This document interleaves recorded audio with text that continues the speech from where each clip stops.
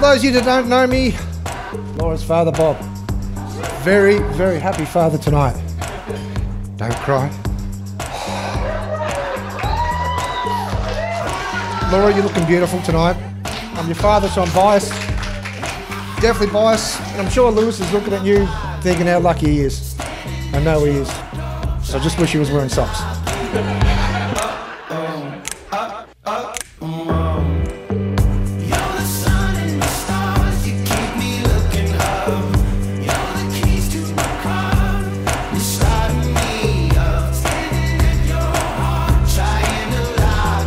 It's hard to believe that we're here today.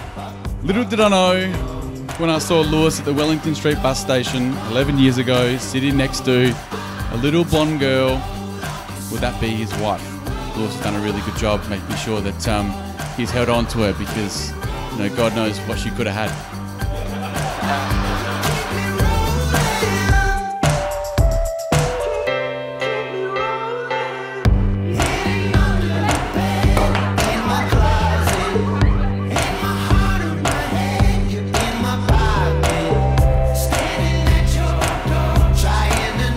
Lewis and Laura were inseparable from the beginning, and it was very clear to everyone that they had something special that would eventually lead us to this day. From the beginning of the relationship until today, and the whole time Laura and Lewis have been together as a couple, I cannot recall a single time that Laura's cried because of Lewis. So thank you, she's in good hands.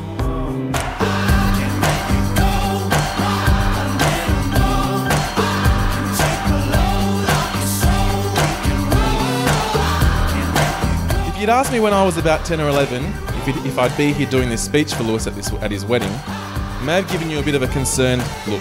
The reason for this being that despite having seen albums full of baby photos, Lewis had all but convinced me that I was adopted. I became so convinced of it that for a while I was literally waking up each morning wondering if this was the day of Mum and Dad were going to pull me aside and break the news.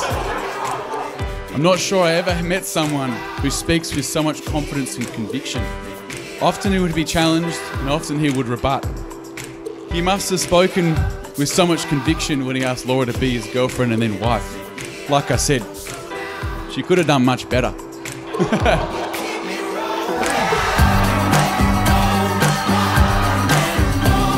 These are all jokes. He's hot, just like me, just like Marcus, just like the rest of the bridal party.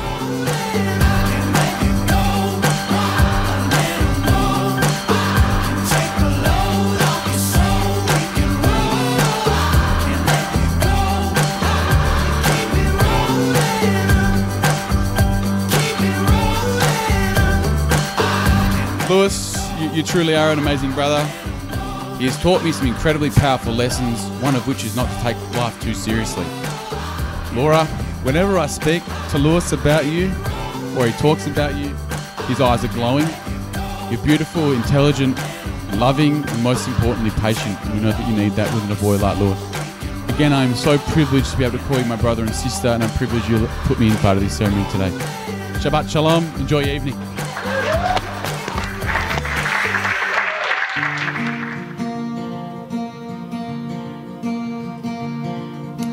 We'd like to take this opportunity to thank you all for joining us tonight at this beautiful venue to celebrate Laura and Lewis's special day. Welcome to Lamonts Bishops House. But I've been up all night thinking of you. One of the most unique things about Lewis is that he has always followed his heart. He's always walked his own path, even when I'm sure it seems scary. And for this, I admire him so very much. Lewis and Laura, I'm so incredibly proud of what the two of you have accomplished together. Lewis from Deli Bitch to Concrete King. Laura from Macca's manager to Environmental Programs manager. Your 2 fur babies and beautiful home, and now this amazing milestone. If I help you up, will you lead me through the night? Will you take my heart? Can you promise me an afterlife? Oh, when we lose our time, slow down. I can see you're slowing now, but I'm waiting for you.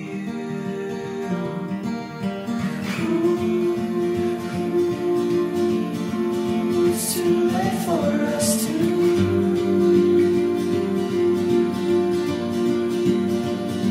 fall asleep. You learn a lot about a person in 10 years, but you also learn a lot about yourself. Laura, you make me a better person and a happier person. We were just kids when we fell in love and we didn't know what it was, but now I know. We've come so far and built so much in this short time, but everything seems short when you say you want to spend the rest of your life with the person that means the most to you. I hope you know I'll always do the best I can for you, forever and always. I love you, Laura Justina. This is for the rest of us, hoping it's alright. Old enough to die, young enough to fight. This is all that's left of us. You can take my life, I can hear it moving on, rising with my eyes.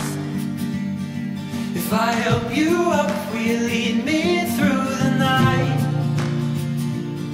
Will you take my heart? Can you promise me an afterlife? Oh, when we lose our time. If I help you up, will you lead me through the night? Will you take my heart? Can you promise me an afterlife?